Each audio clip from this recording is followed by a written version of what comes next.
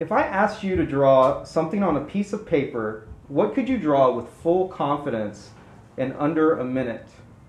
Let's start with no artist.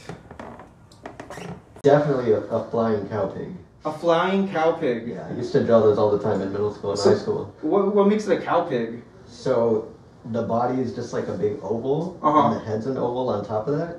Okay. So it's like a pig shape from a forward-looking view. Ooh, does it have the curly Q? It does have the little curly Q tail sticking out the kind of like side top part of the butt, and then it also has the little like hooved feet, and then it has wings on it.